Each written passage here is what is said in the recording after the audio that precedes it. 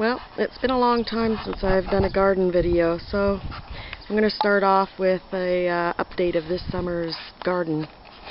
So I figured I'll start here. I planted some strawberries here and some husk cherries. And the husk cherries aren't doing too great. There's this bug that keeps getting on them, and no matter what I do, you can see the white powder. I've tried diatomaceous earth, I've tried other organic things to get rid of them, and it's just not working. So hopefully they won't get to the strawberries. They're starting to actually produce now. And that's Frankie.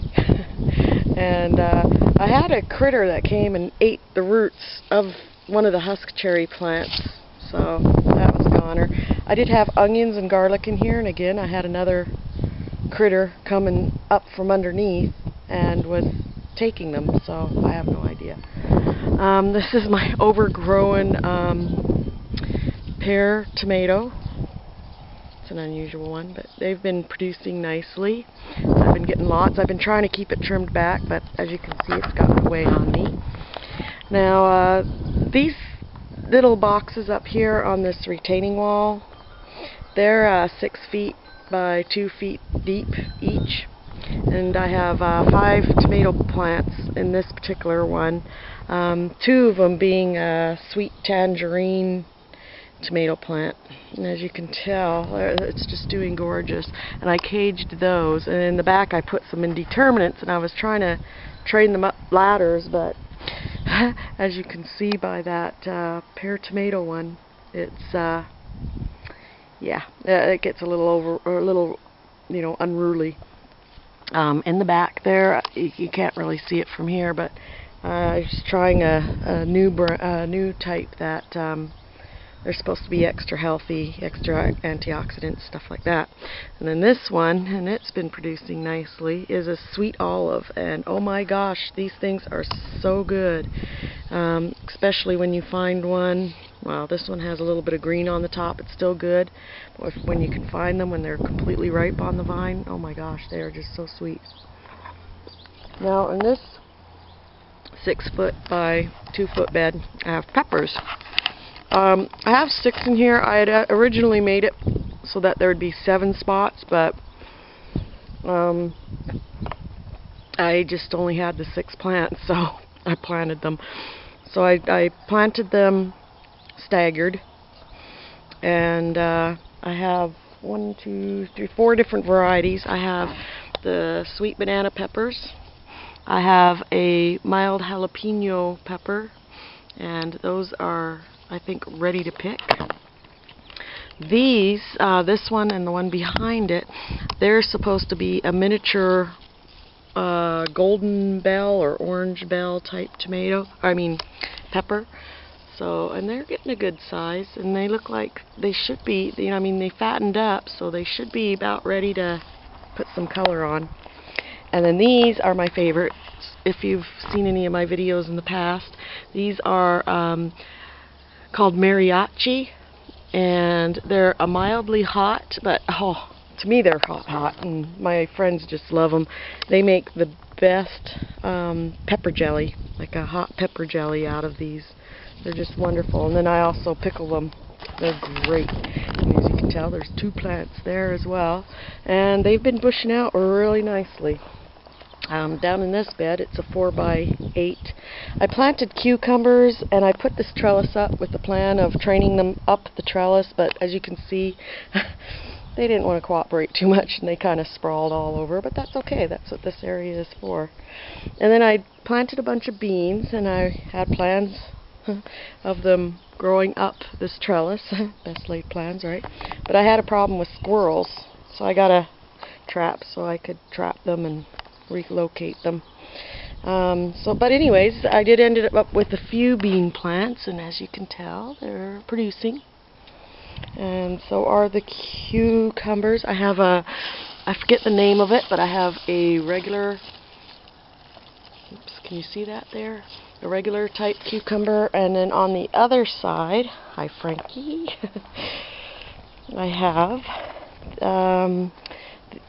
the lemon cucumbers. I've been picking them like crazy, so there's not very many that are picking size yet, but as you can tell, there's lots of babies down in there. I mean, I love these lemon cucumbers. They do so well here. Okay, so back up here, tomatoes, peppers. This is my zucchini. I have 2 zucchini plants in here. One's a yellow zucchini. Isn't that gorgeous? And I've been getting quite a few of those. They've been really nice. And then this one's a regular type, you know, just a green zucchini. I don't have any full-grown ones on that right now, but. And then what I did is I interplanted with a few herbs. The basil, you know, I let it flower to attract the bees. The bees just love it. Some alyssum for the same reason. And then this is a purple Russian kale. This stuff makes the best kale chips. I've made kale chips in the past with store-bought kale, just to try it out. And it was alright, but it was a little tough. But this stuff, oh, it's so tender and delicious. Kale chips turn out fantastic.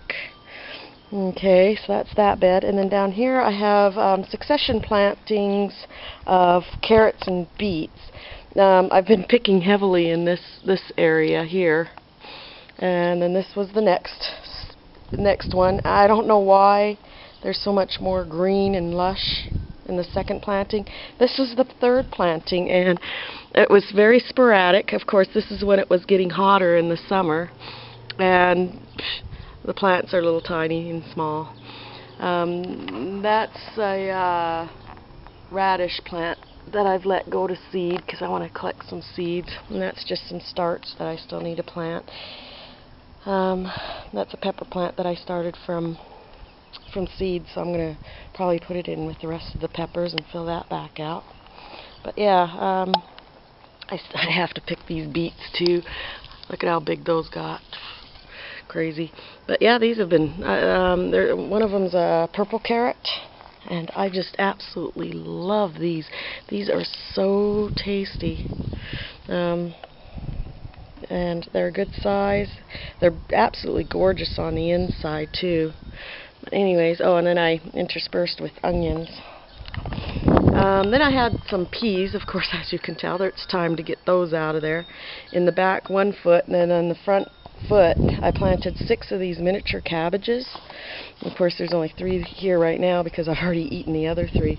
They were absolutely delicious, nice and firm, and just gorgeous. And what's funny is because I didn't want to disturb the roots of the other plants, so I just cut them off, and all this grew. So if you're into juicing or anything, these would be great little leaves to juice.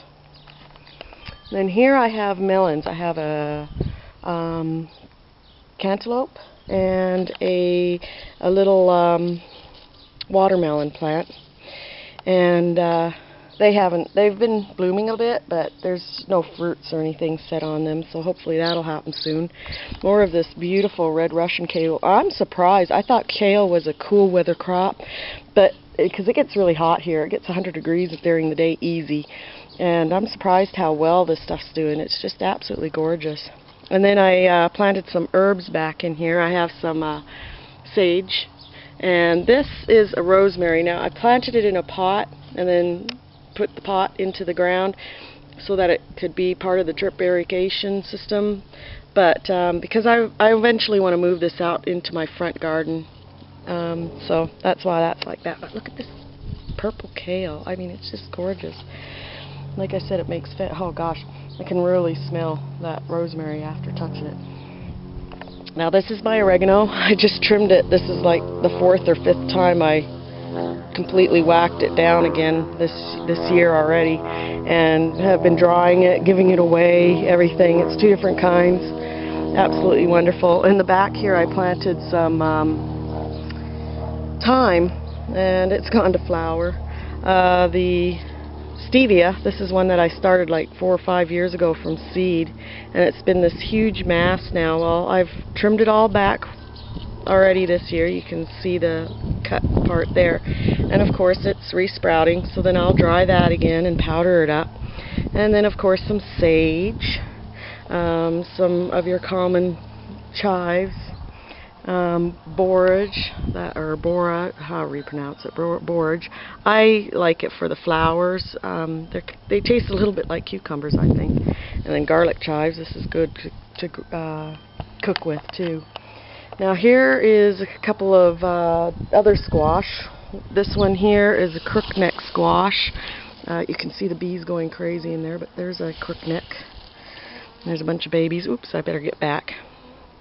Let them do their business. And then over here are spaghetti squash.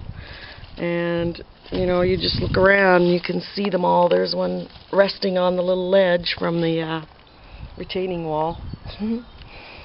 So that's doing really nice. And then here, my first time trying potatoes. So a friend gave me 4 potatoes, three of them sprouted. And what I've done is I've planted them each in their own container and sunk the containers in the garden and put the watering system up onto them. So I put 1 potato per container. However, one of them did not take, but you know, hey, that's what happens. And then I have 3 different kinds of mints here. I have a regular peppermint, I have an apple mint, and I have a spearmint. The apple mint and the spearmint are my favorites, but as you can tell, I've cut them all back at one point, and you know, they're regrowing again. It's time for me to redo the apple mint and spearmint by the looks of it, but I dry it, and oh my gosh, the smell is incredible. Well, this one's just like going crazy, but I planted them in their own pots as well, and ran the drip irrigation into them like I did with the potatoes. I have, in all these boxes, I have the drip irrigation set up standard, and they all, each individual box, if I can find it here, has its own shut-off valve or ball valve, and then I run the line along the inner edge, and then what I do is I have 4 dripper lines that are 6 inches apart off of each one. So they're all standard, all these little boxes all the way down, so that I can pretty much plant whatever I want, and it works. It works really good. It's a really good system for me. And then this is broccoli that's gone wild. That one in the back was a purple broccoli, and I just wanted to save the seeds from it, so I purposely let it go to flower. These ones, I had already cut the main stems off of them, and then these are the side shoots, and I just didn't get around to doing anything with them, so they kind of went crazy. But you get the general idea. Yeah, see, there's the little seed pods forming. Whoops, sorry, bad camera look there. Seed pods forming. But oh, and the potatoes are flowering too, so I'm not sure exactly when to harvest them. I think when the leaves start to go brown is when you're supposed to harvest those, so I'll do that. There's some of my compost that I used for topping off the potato plants. These are altar dwarf trees, and that one's an apricot, and that one's trying to remember what it's called now. No, that's the apricot, and that's a nectarine.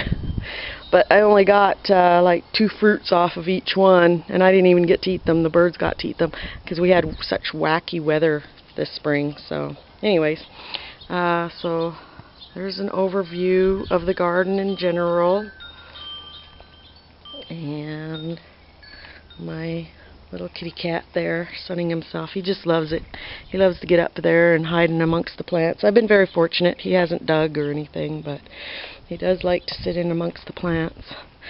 And then, oh, look at those tomatoes. Aren't those just absolutely gorgeous? Green fried tomatoes. Oh no, fried green tomatoes. I always say that backwards. And then this is an apple tree that someone gave me, a friend of mine, and I've got one of these rotator compost bin for my extra compost, and this one I planted this year. It's an altar dwarf cherry tree, so it'll be interesting to see how that works out. The compost bin, I do most of my composting inside with my kitchen scraps with my worms, And anyway, so that's just a general quick overview. Looks like that one tomato plant has taken over half of the bin, or the box next to it, the way it's fallen over, the tomato ladder and everything. I just didn't do a good job of keeping it trimmed. I was keeping them trimmed up because there was tons of leaves. You couldn't even see these tomatoes before, and I trimmed them all up inside. Those are indeterminates, that's why I let those go wild. This was those were determinants, those two plants, and then that was an indeterminate. What I did is I kept it trimmed really good at the bottom, but then it just got away from me on the top, and it just went crazy. And you can see my sweet olives back there. But yeah, next year with the tomato plants, I tried spacing them out really good because there's only really 5 tomato plants in there. I mean, it doesn't look like it, but that's only 5 plants. Three indeterminates in the back, and then 2 determinates in the front. But yeah, I'm gonna have to space them out even more next year. So anyways, my little garden back here in the backyard turned out really good this year. I've already been getting lots off of it and trying to package it all up. So anyways, I hope this inspires you to get out and grow something. I mean, this stuff is so much better than store-bought. The tastes are just, you can't even compare them. Anyways, thanks for watching. Bye for now.